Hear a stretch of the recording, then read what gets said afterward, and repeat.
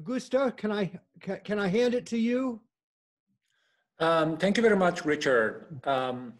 Let me tell you a little bit what is the game plan for today. I will have about 1 minute's worth of an introduction to the subject.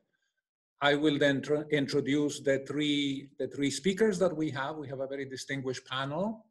I will come to that in a couple of minutes. And then each of the panelists has been asked to speak for no more than 15 minutes so that we will have plenty of time left at the end for, I hope, a spirited debate and a question and answer period. I'm sure that the issues that will be raised by the panelists will be very interesting and very relevant to the subject of today's discussion, which is cosmopolitan democracy and United Nations reform. It seems to me that the last 75 years have witnessed many changes in the levels of complexity underpinning our economic, social, and environmental and political systems. Some of these changes have been linked to the swift expansion of connectivity and non-linearity brought about by technological and scientific innovations. Others have been in response to rapid population growth and the associated expansion of the global economy. And although these forces have contributed to rising living standards and reductions in extreme poverty over the last 30 years, they have also delivered a host of other problems, such as climate change and the associated ramifications, nuclear proliferation, widening income disparities, a vulnerable global financial system, precarious health systems, as shown by COVID-19 during the last 8 months, just to name a few. The institutions that we have at the national and at the international level are struggling to cope with the challenges of an increasingly interconnected and interdependent world, because they have largely failed to adapt to the changes that have taken place, to take a time frame, in the last 75 years since the UN was created. They have remained frozen in time to a great extent, as has, for instance, been the case with our beloved UN Charter. And the consequences of this is that major planetary issues are being neglected, and we're risking being overwhelmed by a broad range of problems, the solutions to which require effective problem-solving mechanisms and institutions. So, to discuss the ramifications of some of these ideas, we have put together, or Mary, I should say, Richard has put together, and the organizers of this very fine conference, a very competent panel that together bring decades of experience in looking at these issues. Professor Joseph Baratta is a professor of history and political science at Worcester State University. And I think that for most of us, he's most well known for this absolutely wonderful, compelling 2-volume piece of work that he did in the early part of the century, I believe in 2004 to be precise, The Politics of World Federation. The first volume was UN reform and atomic control, and the second volume was focused on from World Federation to global governance. So for those of you who have actually looked and read this 2-volume, I think you will agree with me that he brings singularly relevant experience to the subject of today's discussion. And if you haven't come into contact with this 2-volume masterpiece, I urge you to please read it. You can get it in Amazon and in other such places, and it is really well worth the effort. It is written in a way that is accessible and it's very compelling in terms of the body of historical evidence that he brings to bear on these very important issues. After Professor Baratta, I have asked Andreas Bummel, who is the executive director of Democracy Without Borders, to speak to us on an idea that he has championed in recent years, which concerns the establishment of a World Parliamentary Assembly. This is a subject that is very much dear to my heart. In fact, in a book published earlier this year called Global Governance and the Emergence of Global Institutions, we dedicate an entire chapter to this. And so Andreas and I are very much aligned with this idea, and I look forward to his remarks. And then finally, we have Sharei, who's executive director for the Center for UN Constitutional Research and has been spearheading a very interesting debate, which by now includes literally hundreds and hundreds of people all over the world, on Article 109 in the UN Charter and the prospects for amendments to the UN Charter. So as you can see, this is really a very exciting panel, and without further ado, I will ask Joseph to get us started on this journey. Originally, this conference was entitled Democracy Beyond Borders. But later, as the Trump and his administration began to challenge the American democracy, why the title was changed to How Democracy Survives, the Crisis of the Nation State, particularly here in the United States. I actually am still interested in this larger problem of a democracy beyond borders, and I am a historian of the World Federalist movement. The crisis that motivated the historic World Federalists of 1939 to 50 was not climate change, but the tragic Second World War capped by the first use of atomic bombs.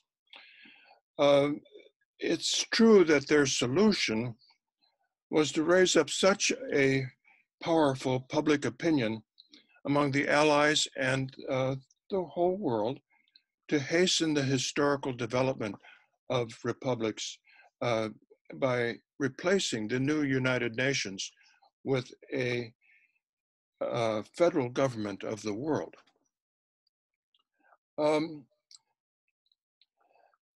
They thought through all the issues of inclusion, representation, powers, and transition that are still relevant today for coming to grips with our global problems.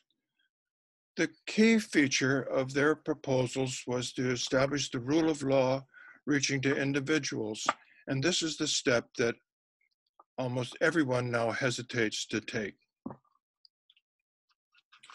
Because time is short, I'm going to read the conclusion first of all, and then I'll take a few minutes on the history. The World Federalist movement left behind certain political principles for a contemporary effort to extend democracy to the whole world. It aimed to build public sentiment prior to action. Like the civil rights movement, it aimed to change the laws. It seized its historic opportunity, which has survived as globalization. It aimed only at official action, rejecting premature appeals to world revolution. It sought gradual action. It cultivated American leadership. Its lasting legacy is the affirmation of the ideal of the rule of world law. Adherence to law is the foundation of real liberty. The law preserves the gains made in popular campaigns. Federalists envisaged a good world government belonging to the people. They had a positive vision of peace, not just the interval between wars. They doubted that the real division of the world was between capitalism and communism, but devotion to national sovereignty versus world sovereignty of the people.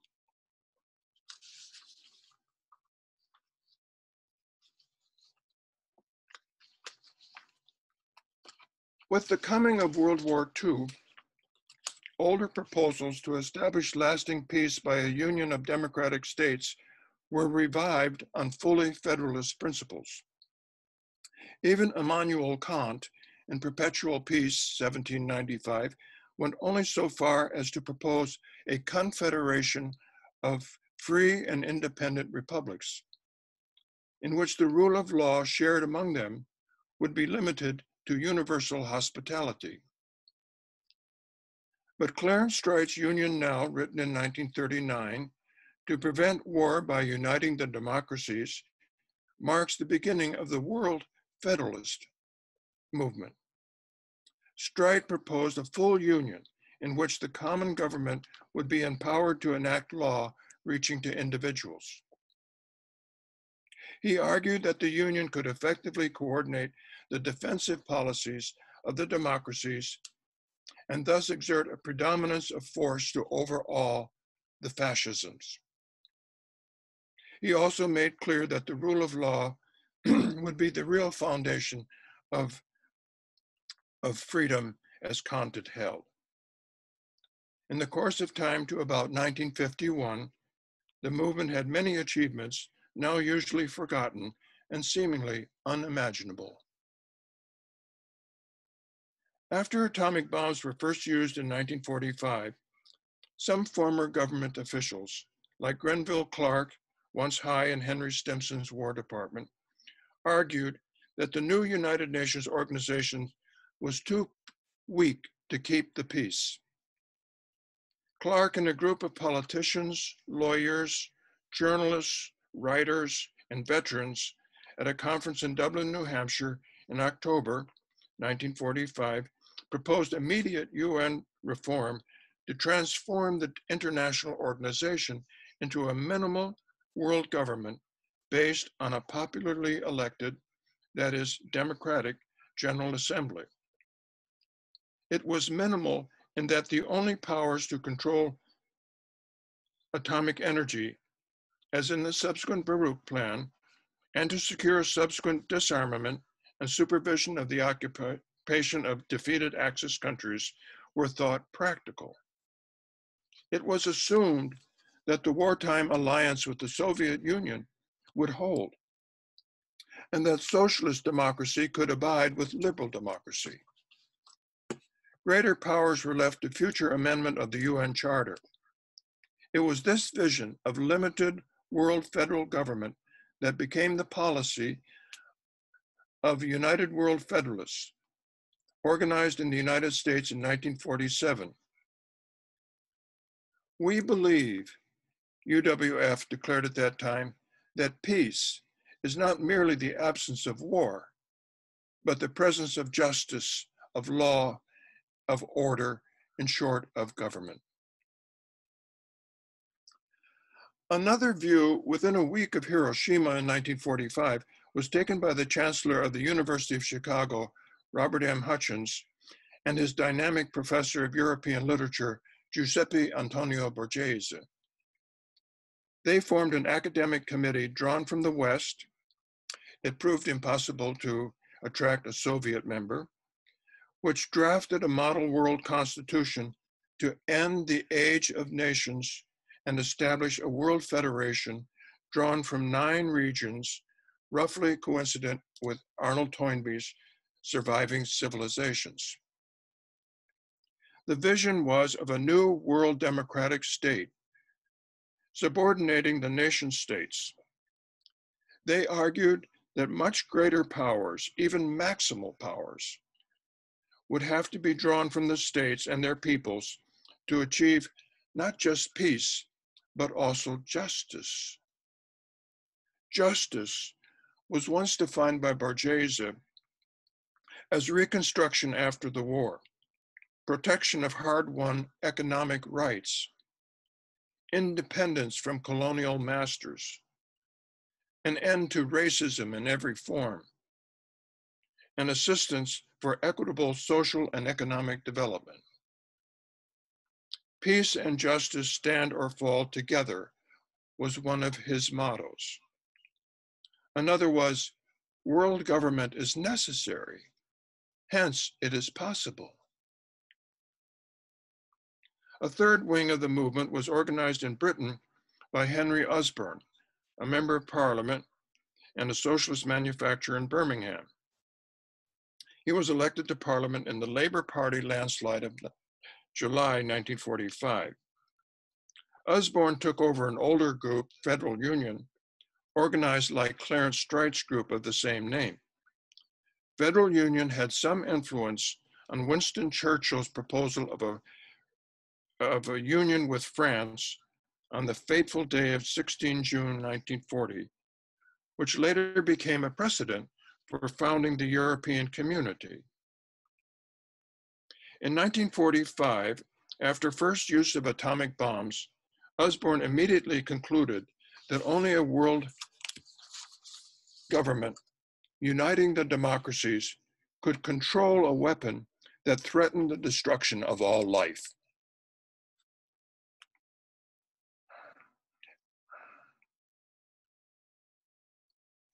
At a time when the new Labour government was deciding its fundamental foreign policy, either Atlantic Union with the Americans or Western Union with Europe, Osborne was selected to move the acceptance of the King's speech, but Ernst Bevin, the foreign minister, was unconvinced that world government was the wave of the future. Osborne then decided that if the governments were so slow to realize the necessity of a larger union, he would organize a World People's Constitutional Convention to do so. This was a revolutionary proposal, unlike others which aimed at official action. Osborne then proceeded to visit key democracies in the United States, Britain, France, Scandinavia, and as far as India, to send delegates to such a people's convention, which is scheduled, unfortunately, for Geneva in 1950. His slogan was, "If they won't, we will." World Federalists like these entered the politics of the day. United World Federalists, UWF, was a citizens' lobby designed to influence legislation. It was not until later a 501c3 tax-exempt educational association. The way to educate the public was to support candidates and run for office on a world government platform, as Henry Osborne did. There were hopes that General Dwight Eisenhower, then being courted by the Democrats and the Republicans, might support unity of command, as he revealed in his crusade in Europe. Initially, UWF rapidly drew large public participation in expectation, as radio announcer Raymond Graham Swing imagined, of a movement of 50 million people. Chapters of UWF sought resolutions favoring US participation in a world federal government at the level of American states. One of these was the Humber Resolution, a non-binding sense resolution passed in 19 states. Another was the Massachusetts type of Humber Resolution, which was brought to the voters in referenda and passed in 7 states. The most serious was the California Plan of 1949, when the emerging Cold War was forcing the World Federalists to more desperate action. The plan was to pass binding state resolutions to amend the US Constitution to make possible American participation in a higher union, rather like provisions in the new constitutions of Germany, France, and Japan. It passed in 6 states: California, Maine, New Jersey, North Carolina, Florida, and Connecticut. At the time of the Korean War, it was pending in 11 more: Wisconsin, Ohio, Minnesota, Utah, Iowa, Michigan, Massachusetts, New York, Washington, Illinois, and Indiana. A radical People's Convention resolution passed in Tennessee. At the US national level, some 16 World Federalist resolutions were introduced in Congress from 1945 to 1950. The earliest was for a world republic in the spirit of the Chicago Committee. introduced by Senator Glenn Taylor of Idaho, later the vice presidential candidate in the Henry Wallace presidential campaign of 1948. Clarence Streit's group had several Atlantic Union resolutions, which functioned as outliers for Senator Vandenberg's Regional Security Resolution of 1948. That bill actually passed. It became the senatorial consent to the North Atlantic Treaty of April 1949. But reflective of the deep debate over the fundamental foreign policy of the United States at the time was the introduction in June 1949 of the World Federalist Concurrent Resolution in the House Concurrent Resolution 64, followed by its Senate version, SCR 56. HCR 64 drew 111 co-sponsors, including 2 future presidents, John Kennedy and Gerald Ford, and many famous congressional leaders from both parties, Brooks Hayes, Walter Judd, Mike Mansfield, Jacob Javits, John Davis Lodge, Abraham Ribbicroft, Christian Herter, Charles Eaton, Peter Rodino, John Voorhees, Henry Jackson, and Franklin D. Roosevelt Jr. SCR 57 drew 21 co-sponsors, including Charles Tobey, Hubert Humphrey, Claude Pepper, John Sparkman, Brian McMahon, Lester Hill, Paul Douglas, and Wayne Morris. Senator J. William Fulbright supported the Atlantic Union Bill. Even Richard Nixon, then a freshman representative, supported a comparable bill. It is true that all these co-sponsored World Federalist bills were concurrent resolutions that fell short of binding law. But as sense resolutions designed to guide policy, they are instructive.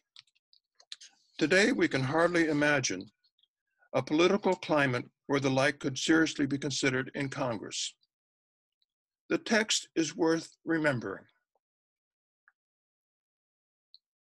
Resolved by the House of Representatives, the Senate concurring, that it is the sense of the Congress that it should be a fundamental objective of the foreign policy of the United States to support and strengthen the United Nations and to seek its development into a world federation, open to all nations, with defined and limited powers, adequate to preserve peace and prevent aggression through the enactment, interpretation, and enforcement of world law.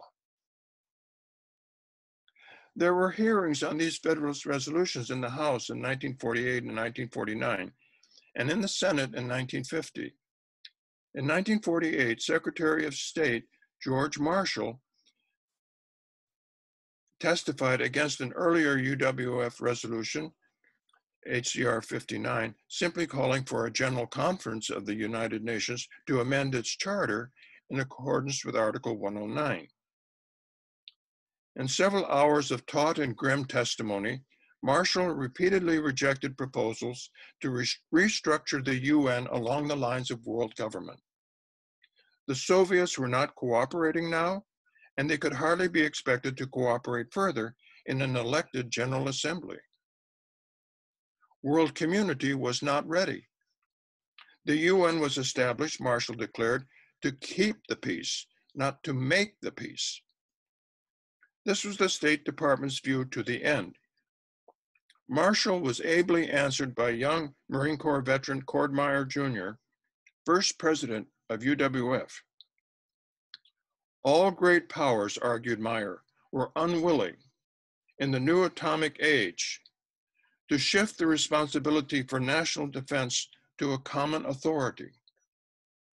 The National Security Act and the coming Atlantic Alliance were only a stopgap measure to gain time for giving the UN real and effective power. Joseph, a couple of more minutes, please, to wrap up. When asked what if he could make only one change, Meyer replied, "Do not abolish the veto. Make the assembly representative." Thus began the principal World Federalist critique of the coming Cold War. In conclusion, world federalists saw the necessity to go beyond the system of sovereign states to some degree of global democracy to create a world without war. By democracy, they meant a form of government in which the people were represented in the making of the laws. They seized their historic opportunity after the Second World War. The United Nations was seen as too weak to keep the peace. Their vision was a world federal government to achieve unity without sacrificing diversity. They aimed to build public sentiment as the condition for official action. They operated within the legal traditions of the established democracies and upheld the ideal of the rule of world law. The rule of law was seen as the real ground of freedom and security. The Federalist of Hamilton, Madison, and Jay was treated as a guide to the future. Marxism was put aside. Federalists were committed to American leadership, to such a departure in international organization. The mainstream were gradualists rather than instant revolutionaries. It was a movement in the center, attracting Republicans and Democrats, businessmen and workers, women, youth, veterans, lawyers, educators, and publicists. The division between capitalists and communists they regarded as slipping away, as all polities were becoming mixed. The deeper division in the world was between the upholders of national sovereignty and those who recognized the emerging sovereignty of all humanity. The goal was a good world government, belonging to the people. Thank you, Joseph. Thank you for those very thoughtful remarks. It brought back to my memory, at least, some of the more interesting, substantive, why not to say, beautiful passages from your book, your 2-volume book on the politics of world federation. I'm sure there will be questions and comments later on, but let's move now to Andreas Bummel, please. Thanks, first of all, Augusto, for the introduction, and thanks to Sam and the Pardee Center for organizing this terrific online symposium on the crisis of the nation state and democracy.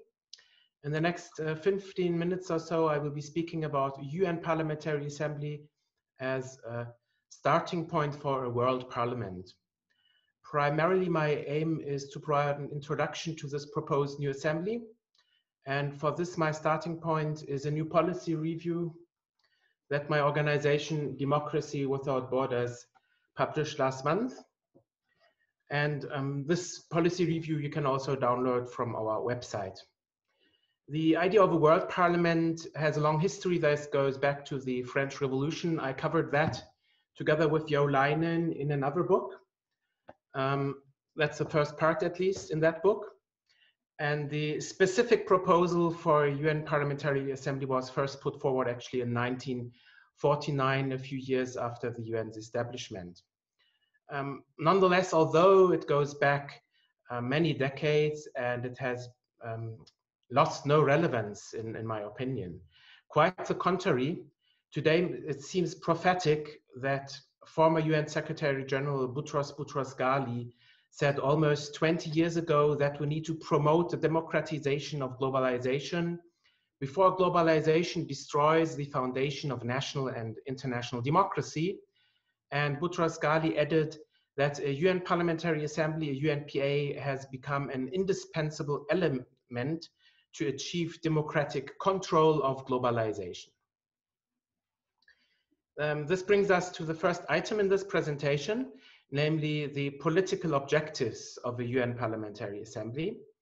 At a fundamental level, and there are many objectives, but at the fundamental level, the goal is to expand the right to democracy that is enshrined in the Universal Declaration of Human Rights and other instruments to the global level. Today, the UN and other global institutions are exclusive club of government representatives, and a UN Parliamentary Assembly is supposed to address the UN's democratic deficit by strengthening democratic representation and democratic participation at the global level through citizen-elected representatives. This leads to a better connection of global governance to citizens and to a stronger legitimacy of the UN. And this in turn, in our opinion, opens the doors towards strengthening both the UN and global governance in general. We anticipate that the UNPA will act as a catalyst for global democratization, integration, and reform in view of an intergovernmental system today that is obviously failing to address critical challenges of our time, such as climate change, but also peace and all sorts of others. Key guiding principles for UNPA, in our opinion, are universality, representation of the people, transnational perspectives, and an evolutionary development. Universality means that we recommend that the UN Parliamentary Assembly should be open to all countries that have a parliament. Representation of the people means that UNPA members are not diplomats delegated by governments, but individual representatives who are not bound by instructions and who are called upon to promote the unity and welfare of humanity and not national interests. A transnational perspective then means that the work of the Assembly should be based on transnational political groups, not geopolitical groups like at the UN. Groups that are established by individual representatives that reflect shared political values and principles. Finally, an evolutionary development means that the UNPA initially may be set up as a modest and largely consultative body whose role can be strengthened over time. The development of the European Parliament is an instructive example to learn from in this regard, and there are many other international parliamentary institutions we can look at as well. In the initial stage, delegates may be elected from the midst of national parliaments and possibly regional parliaments, and possibly also from regional parliaments like the European Parliament, Pan-African Parliament, but the Pan-African Parliament, for instance, itself is composed by national parliaments. Still, implementation of direct elections should be possible at any time. We recommend that at first, each country may decide on its own when to implement direct elections, but in the long run, the objective is to have a universal transition to direct elections everywhere. Once there is a critical mass of directly elected representatives, the UNPA will have sufficient legitimacy to be transformed into a real global parliament that can adopt world law based on a global constitution and a system of global legislation.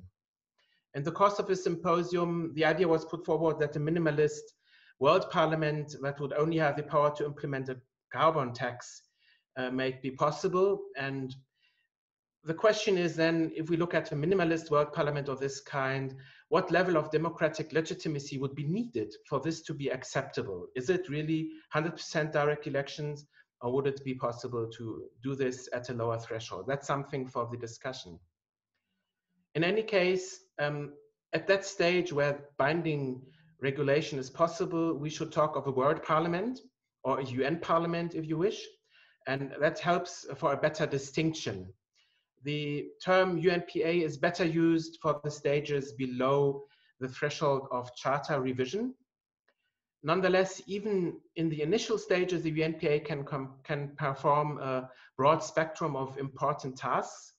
Specific powers and functions include monitoring of major global developments and the implementation of UN programs, parliamentary oversight over the UN system, including the rights to submit questions, to receive information, to summon witnesses, as well as the possibility of setting up committees of inquiry, participation in the preparation of the UN budget by the General Assembly, and in the election of the UN Secretary General and other high-level officials of the UN system, drafting and adopting regular reports on the work of the UN system with the possibility of holding hearings on specific issues and making its own recommendations.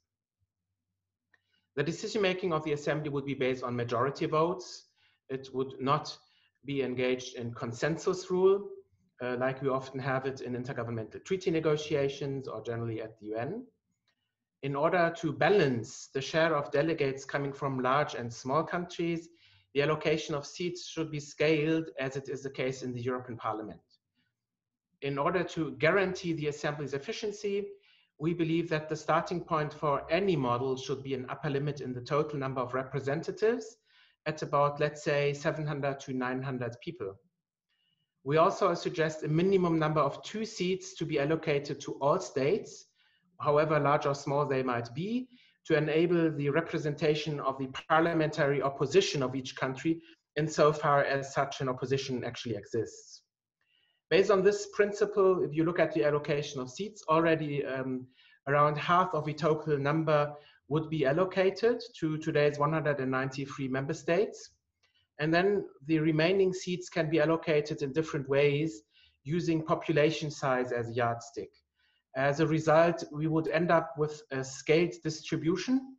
Smaller countries would be allocated more representatives per capita than larger ones. In terms of working procedures, the Assembly would have plenary meetings, which are prepared by portfolio committees and subcommittees on the most important fields of interest. We envisage that there would be committees on human rights, on the Agenda 2030, on climate change and the environment, and global governance reforms, to name just a few possibilities here. The committees can relate to specialized agencies in the UN system working on these matters, and the UNPA can help overcome some of the existing fragmentation in global governance. In procedural terms, the transnational political groups I mentioned would play a key role because through them, motions would be put forward and seats on the committees would be distributed to individual representatives. In order to improve the participation of minorities, opposition parties, and civil society, these political groups should be able to co-opt a certain number of consultative members at their own discretion. In addition, we expect that the committee's work would be carried out in close interaction with experts, civil society, and other stakeholders. So here would be an additional entry point for them into the UN system, an entry point that is largely independent from UN member states. And of course, having said that, this will be complementary to existing arrangements. If delegates are selected by parliaments at the beginning, and depending on many other variables, we estimate an initial budget requirement of 20 to 35 million US dollars per year to get a UNPA started. That is really a bargain price, if you ask me. Among experts, there has been a lot of discussion as to what is the best legal way to establish a UNPA. 3 main options are under review in this regard. First, a decision of the UN General Assembly according to Article 22 of the UN Charter. Second, a standalone treaty, an intergovernmental treaty. And third, a charter reform or review based on Article 109. To a degree, I think that this discussion is a distraction and a little bit too theoretical, the legal pathways. Generally, there is an agreement on the long-term goal of a global parliament amongst advocates of the UNPA. To get this established, there's no question that a charter review according to Article 109 will be needed. Sharei will tell us more about this in a moment's time. Still, I think it needs to be taken into account that even in the case of European integration, it took decades for the European Parliament to emerge as a directly elected co-legislative body of the European Union. Certainly, we want to achieve as much as possible, as quickly as possible, and we should seize all opportunities. But in my opinion, it is out of sync with historical experience and current political conditions to expect that we can jump from nothing today to a global parliament in an instant. I also think that this notion is actually risky because a step-by-step approach will allow us to learn and adjust the body over time. Also, we need to recognize, this is really an important point, that in many countries, free and fair direct elections simply are not possible. Democracy at the level of nation states is a precondition for a world parliament and world federalism. It has been pointed out several times in the symposium that historically one of the biggest obstacles, just now we heard it from Joseph, was the fact that the Soviet Union was a totalitarian state. So this really needs to be taken into account today as well. So for this reason, I think that it is good to first aim at a largely consultative body that is formally attached to the UN, according to the objectives and principles and functions I outlined before. And after struggling with this question, once again, we've confirmed in our study that I mentioned that in our assessment, using Article 22 of the UN's Charter is the best option that we should pursue at this moment in time. Coming to a conclusion, I'd like to point out that the proposal of a UN Parliamentary Assembly has received support from over 1,500 members of parliament from over 100 countries, numerous former heads of state and foreign ministers, hundreds of university professors and experts, former UN officials and institutions such as the European Parliament. And more recently, it was also endorsed in civil society's UN 75 People's Declaration. Having said all this, the key political task remains to get a UNPA on the UN's agenda in the first place. This is what we are working on, and you are invited to join our efforts. Perhaps one final remark before I finish. Certainly, it must be recognized that the UNPA is a piece in a larger puzzle. We do not believe that the UNPA on its own is a silver bullet that will rescue democracy and solve the world's problems. On the other hand, we do indeed believe that without a UNPA and global democratization, this will not be possible. Thank you very much for listening. I'm looking forward to our discussion. Thank you, Andreas. Thank you for such a comprehensive overview of the idea of a World Parliamentary Assembly, or as you call it, a UN Parliamentary Assembly. You have raised a number of very interesting questions. And as you were speaking, and in particular, when you referred to the European experience with its own parliamentary assembly, you know, it took something like 21 years from 1958 to 1979 to actually get to the point of direct elections of parliamentarians. And along the way, of course, you also saw a significant strengthening of the powers that were granted to this body. From the early period when it was largely, I think, a debating society, to the 1980s and 1990s and the present, where the European Parliament, of course, has, you know, substantial legislative powers. So we have that model to work with. I think your ideas are very timely. We have the experience of Europe as an indication of how, with political will, something that would appear at the outset to be insurmountable and very ambitious can in fact be done. We will now go to Sharei, in the next sort of logical sequence of this conversation. Sharei, please. First, I would like to thank the organizers, Sam Dees and Michael Holmes, for putting this wonderful symposium together. I know they have been working on it for 2 years. And I've learned a lot from our colleagues and friends in the past 2 days. It's been wonderful. What I hope I can contribute to this dialogue and the important discussion of sovereignty of the states versus sovereignty of the people, and the cardinal need for bringing people representation to global governance is hopefully to introduce a gateway of how we may get from here to there. During these 3 days, we have had wonderful discussions on both concepts and solutions, with intriguing details of how we can have a world peace where rule of law and justice prevails. But we are also able to tackle other global challenges, such as climate change. Michael Bess earlier reminded us that climate change may in fact be a unifying factor in bringing us together. In my own panel today, Andreas Bummel discussed how we can get to a world parliament. Different steps.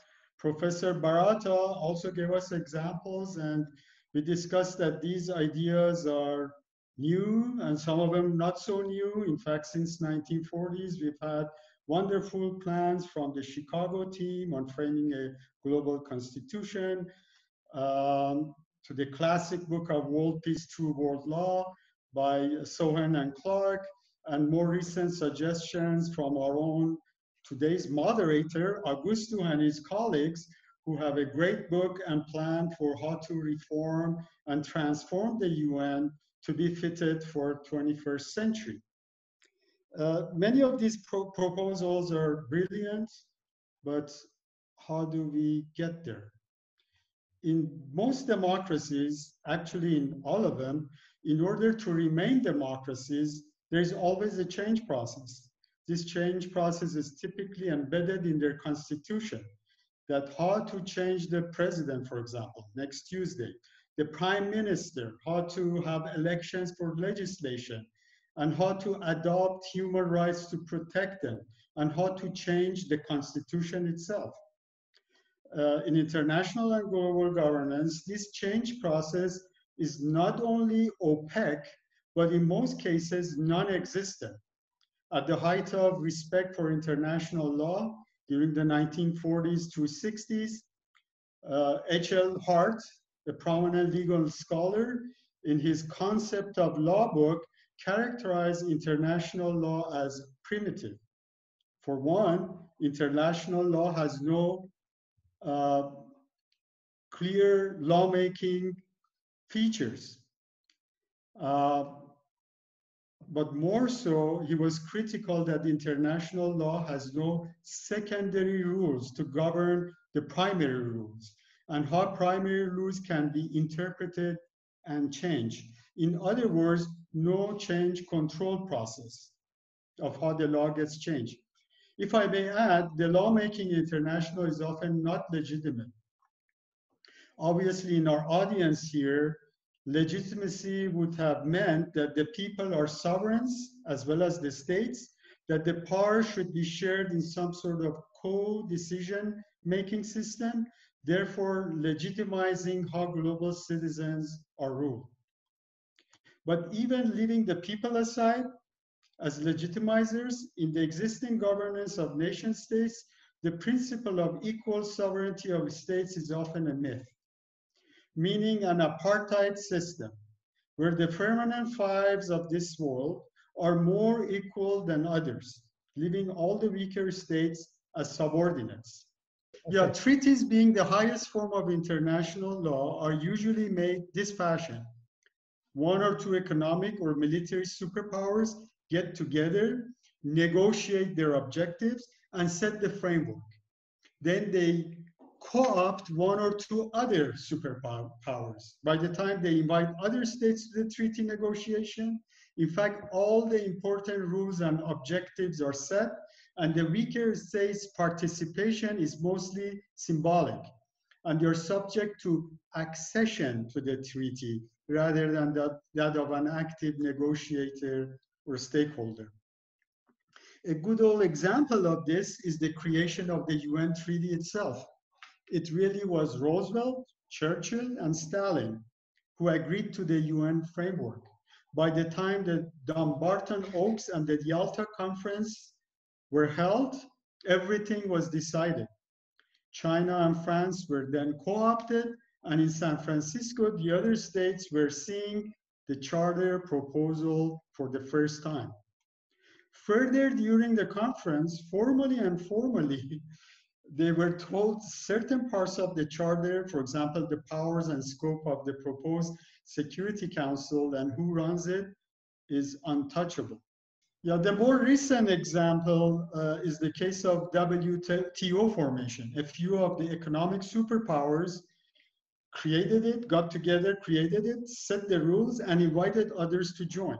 The long queue of the smaller states forming at the door in Geneva did not want to be left out of the world trade, being fully aware that they had nothing to do with the WTO formation, and their goal is only acceptance and accession. This was also true of the UN, where after its creation, the former so-called enemy states, such as Italy, Germany, Spain, Japan, and tens of former colonies were rushing to join the UN. It was not necessarily that they thought the UN was an enchanted place, as the British foreign minister said in San Francisco, or believed in the Security Council, but it was a way for them to legitimize their identity and existence in international community. This topic of few powerful states setting the rules for everyone else is indeed the manifestation of the fact that international law, as compared to the domestic law, is not based on rule of law, but rather rule by law. Further, the big guys have escape scenarios. If any superpower feels that this treaty or legal regime does not serve their purpose, they abandon it and create another one. For example, the General Agreement on Trades and Tariffs, the GATT, under the United Nations is abandoned, and the World Trade Organization outside of the UN is created. The superpowers created and the smaller powers follow. Or the way International Criminal Court was created. Again, the ICC was created outside of the UN, and the three biggest of the permanent powers, USA, Russia, and China, ensured that they are outside of its jurisdiction. Yet another tool used by states to undermine international law, especially the P5 states who can get away with it, is simply leaving a treaty or an agreement without any consequences. For example, the recent case of the outright US withdrawal from the Paris Accords, or simply not abiding with their treaty obligations without any consequences. For example, this may be the case for Russia or China in 4 or 5 years' time, not reaching their NDC carbon targets, and there are no penalties or consequences. Let's go back to our pivotal discussion here. How do we introduce system change in global governance? In some of the solutions we have introduced, how do we get from here to there? In absence of a global government, hierarchical legal order, absence of judiciary, and most importantly, denying the people as stakeholders in some sort of legislative body, and absence of the constitution, searching for an answer would be most challenging and dreadful. The closest thing we have to a world government, kind of, is the United Nations. Let's rewind to 1945. Most states, to varying degrees, were looking up to the UN they were creating to be a democratic and a mini world government. Hence, not only peacekeeping, but also economic, cultural, scientific, and human rights. They were all mentioned to varying degrees somewhere in the charter, and were supposed to be a larger part of a UN's vision and mission for the future. In fact, Economic and Social Council, the ECOSOC, was able to, I'm doing on time, I'm doing okay, okay. The ECOSOC was to be one of the three main pillars of the UN in parallel to the Security Council. But examining the details, the dignitaries and leaders in San Francisco, who were also the ambassadors of hope for the rest of the world community, were very well aware that the proposed charter has birth defects, that the charter, despite its preamble, does not enshrine any of the human rights and does not give any representation or legislative power to the people, that the judiciary has limited competency and is not universal and cannot sit on contention cases if belligerent states refuse to accept the court's jurisdiction, that further anything the court decides, it's at the mercy of Security Council to be enforced, This was seen in the case of Nicaragua versus US in 1980s. That the only lawmaking body of the UN is the Security Council under Chapter 7, where it allows the Permanent Five to make instant international law for others, but as to themselves, they can stay above the law. With this awareness, soon there was a rebellion in San Francisco against some charter deficiencies and especially against the Security Council being proposed. According to our research, over 60% of the states in San Francisco were opposed to the Security Council powers, scope, and voting procedures. The majority states under the leadership of Dr. Evett of Australia included almost all of the Latin American countries, particularly Brazil, Cuba, Colombia, Chile, and Mexico. And in Asia, India, Iran, Turkey, and Philippines. And there was really nobody else from Asia except China. Everybody else was either not invited or they were colonies. And in Europe, we had Netherlands and Belgium very much against the Security Council, mindful that many states, including the Global South, were not invited, that only 50 states were accredited at the conference, of which over 30 had either spoken against or introduced formal motions against the proposed Security Council. Anti-veto states, recognizing the circumstances and witnessing hanging of Mussolini on the first week of the conference, surrender of the Germany in the second week of the conference, and the war scenes, they were shown every night at the UN Theater next to the Opera House in San Francisco. All they had in their mind, get this UN up and running and reform it at a later date. The Dumbarton-Oaks proposal had an amendment clause as a means for change, which was meant for limited surgical changes and was subject to the veto to be adopted. So the P5 could have vetoed it. But the proposal did not have any general charter review of constitutional reform clauses. The majority weaker states, with the help of the US, whom at that time still believed in the Franklin Roosevelt vision of a UN and its role in global governance, in the last couple of weeks of the conference adopted a US proposal for Article 109 to be added to the charter for a review and revision process in the future. I'm going to read you parts of Article 109 in paragraph 1. It reads, a general conference of the members of the United Nations for the purpose of reviewing the present charter may be held at the place and date to be fixed by a 2/3 vote of the members of the General Assembly. So the idea was a general conference. Everything would be on the table. Disarmament, climate change, human rights, accord, anything. But the charter reformists were not satisfied. They fought hard and got paragraph 3 added to the US proposal.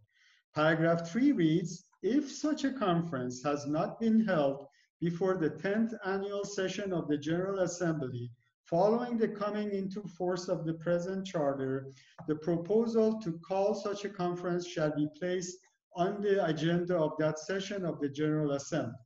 So this is the paragraph 3. Then it goes on to explain the voting for this provision, which there is no veto of the Permanent Five to hold a review conference, and it has a simple majority to convene it. Came 1955, the charter reformists seized the moment. Article 109 was operated on and got adopted as Resolution 992X, and that X stands for 10 sessions of the General Assembly, by a large majority at General Assembly. At the Security Council, Soviet Union casted the only no vote. But remember, no veto was allowed to convene the review conference. Therefore, the review was also adopted at the Security Council. That high hope was dashed by P5 tactically and procedurally delaying the conference year after year for 12 years until it was put sort of on pause until further notice in 1967. And this was a General Assembly resolution that said the conference is in being, but we are not setting a date to when to have it. Up to today, the UN has never had a review of its charter. According to our legal research at CUNCR, the San Francisco promise of holding a review is indeed still in force. And the member states, by not having it, are in breach of the charter. Fast forward to today and the global governance in crisis, the UN reform is dead. It died in late 1960s. After 2 amendments to the charter, when the US under Nixon-Kissinger administration decided the charter should not change and remain frozen. This was a big relief to Russia, since 1945 they didn't want any changes to the charter. The UN reform proposals since have been rather soft and don't have any underpinning legal basis and have been very fragile. Perhaps this could be the explanation of why these efforts of the past decades have been ineffective to meet global challenges such as nuclear disarmament, prohibition of wars, mitigation of conflicts, migrations because of conflicts, extreme poverty, protection of human rights, protection of rule of law, and last but not least, climate change. Then what is to be done? After a long research, I found my way back to the Charter, Article 109, particularly paragraph 3 is 1 minute gift. to wrap up. Okay, sure. Yeah, Article 3 is a gift. What could happen in a charter review? It probably could lead to gradual changes like mitigation and annihilation of the veto, institutional changes for better governance of pandemics, international court on the environment. But for us world federalists, it might also lead to a constitutional moment, similar to the Philadelphia Convention in the US history, the Meiji Revolution in Japan history, and the Maastricht Treaty in EU history. Yes, UN Charter Review with great dynamics and potential that it creates seems to be legitimate forum and our legal path to move away from fragmented and unjust global governance towards a democratic federal world government. If you allow me, I will end by citing a poem from Rumi 700 years ago, who said, "I have a covenant with happiness for happiness to be mine. I have a covenant with the collective lives for the collective lives to be mine." Yes, our lives and lives of all beings are interdependent, and we can only have peace when we have world peace. Thank you.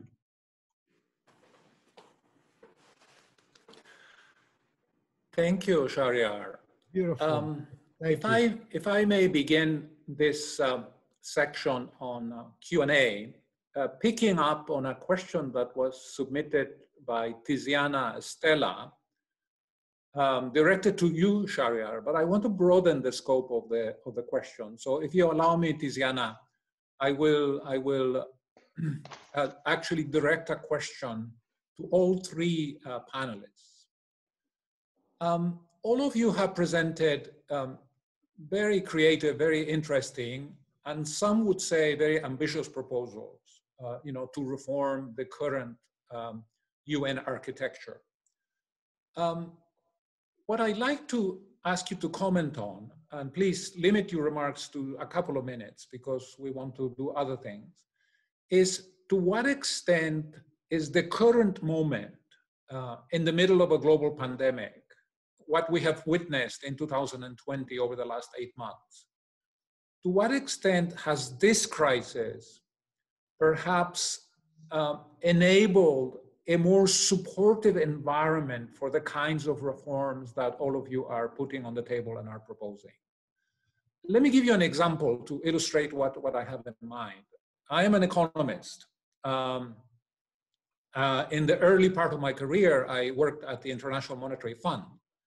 And over the last, I don't know, 15, 20 years, in academic circles and other multilateral organizations, there has been a very interesting debate about whether our system of social protection is good enough and is conducive enough, to provide adequate levels of human welfare. And in that debate, there has been a discussion of, universal basic income, a safety net for all of mankind.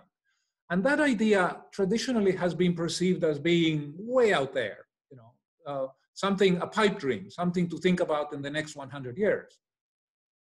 Much to my surprise, a recent IMF document, and this is significant because the IMF is a most conservative institution.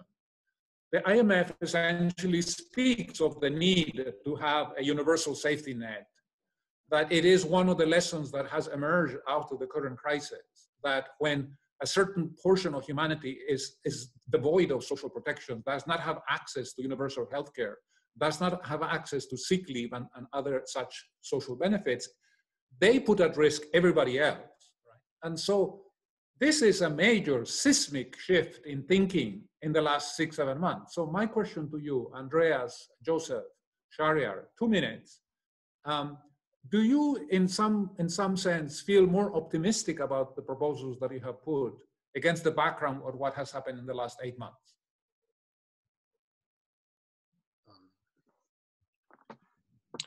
Well, it's often said that, as John Monnet said, for the hard work of uniting sovereignties, human beings will not act without a crisis.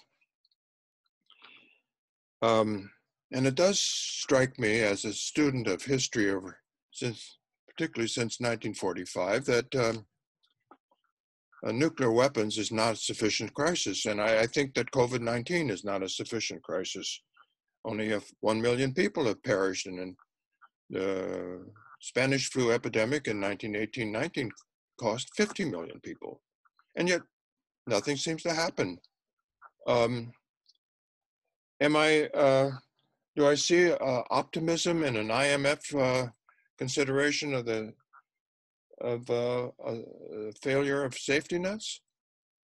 Well, a little bit. Similarly, in the World Trade Organization, I've thought that, well, the introduction of conflict resolution panels shows that the humanity is really beginning to find a way to act together.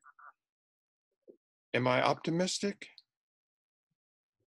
No, I'm not. I'm a student of history. History is a series of disasters which sometimes provoke real change. I'm dreadfully frightened.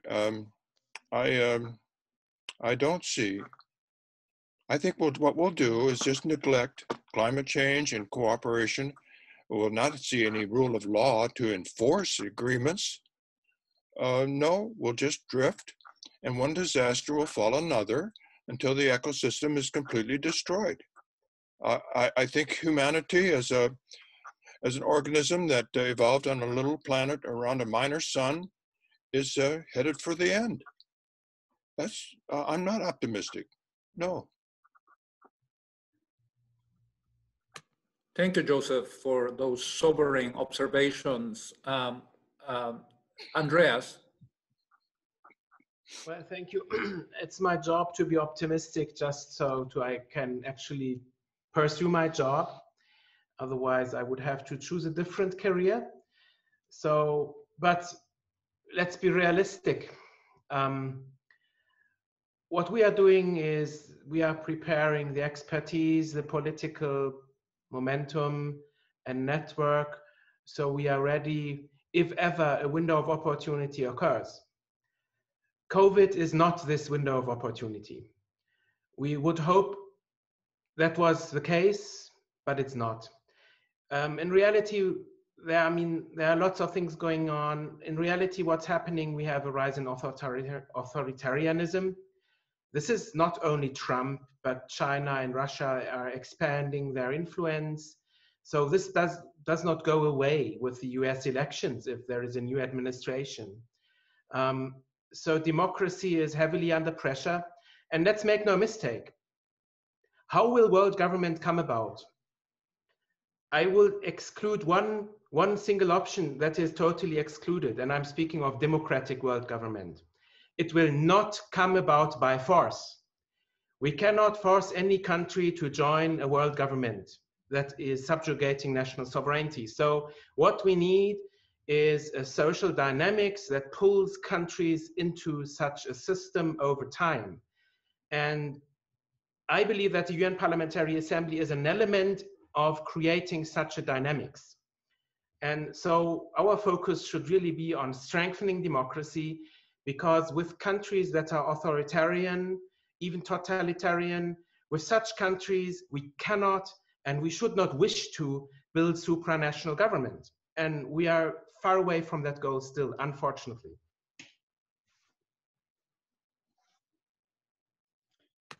Thank you, Andreas. Sharei, your turn, 2 minutes. Yes, we heard Joseph, the historical point of view, Andreas, optimistic point of view, and I have my legal point of view. I say the charter tells us what to do. In case of, for example, this COVID-19 situation, we have big issue with World Health Organization in terms of its finances, that which countries come and go, how it's governed, but it's doing wonderful job. So we can start with WHO. We take it to the charter review. How can we have a good World Health Organization? It needs money, it needs some sort of democracy in its good management. But then what I suspect would happen at the charter review, which is concentrating, focusing on COVID-19, that they see that they cannot really solve anything unless they solve everything, which means independent financing for the UN, people's representation at the UN, taking away some of the, the ills of the Security Council. So then the scope becomes bigger and bigger and bigger. They start with COVID-19 and WHO, how to reform it, or the climate change, but the scope becomes bigger and bigger. And that's really the way governments are created. They need to solve a lot of problems. So I think the starting point could be the charter review. All right. Let me make a comment that I hope will give all of us a bit of optimism about the future, and then I will challenge you with a proposal or a question, and invite the response from any of you, or as many of you as you would like to care to comment. You know that a lot of interesting data has been collected in the last 8 months on a whole range of issues about the impact of COVID, and someone has actually managed to look at successful cases of management of the pandemic. Countries like New Zealand and Finland and Norway and Germany and Iceland and Taiwan in the Far East. And the observation has been made that all of these countries are actually run by women, either heads of state or prime ministers. And so beyond this, they have observed that, in fact, although women only make something like 10% of all prime ministers and heads of state among the 193 members of the United Nations, they actually account for 40% of the successful cases of management of COVID. In fact, if you go beyond this, if you look at the mortality data, in those countries run by women, it is 6 times lower than in the rest of the countries. And so this has sort of led some, and I find myself among them actually, to ask whether one of the problems that we have, and that explains partly the pessimism of Joseph, Andreas, perhaps to some extent Sharei, is that over the last several hundred years, we have basically been running, the world has been run by men with their own particular definitions of, for instance, what is the meaning of well-being? What is the meaning of security? Our approach to security has largely been militaristic in spirit and in action. We think of security and immediately we men tend to frame the debate in terms of armies and weapons and so on. Whereas in places like Germany and Norway and Finland and New Zealand and Taiwan, apparently security has a different meaning. It is framed in terms of human welfare, in terms of social and economic well-being, not necessarily the militaristic dimension. So is part of the solution over the longer term to encourage the economic and especially political empowerment of women?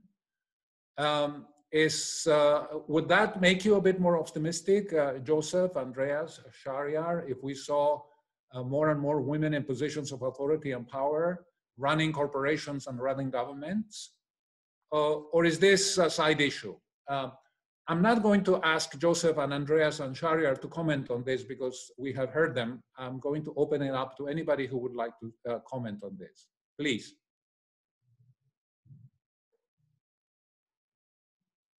I guess I want to second what you said and say, as a co-organizer to this conference along with Michael Holm, it's one of my regrets that we didn't put together a panel on precisely what you're talking about, Augusto. That is global feminism and the recognition of the human rights of women in the modern era, because I think it's a very important part of the Universal Declaration of Human Rights. I think it's a very important part of the history of world federalism prior to World War II with Rosika Schwimmer and other feminists who were pushing for a people's world government, a world parliament. And I think a big aspect of the resurgent authoritarianism that we see with Trump or Bolsonaro or Duterte or the figures in Europe has a lot to do with the kind of gender reaction of men reasserting their right to pound their chest, et cetera, et cetera. I'm going to stop, but I just want to share those thoughts about what you just said. So. Thank you, Richard. Let that be a session at the next conference. Thank you for participating in this discussion, and I very much look forward to future engagements.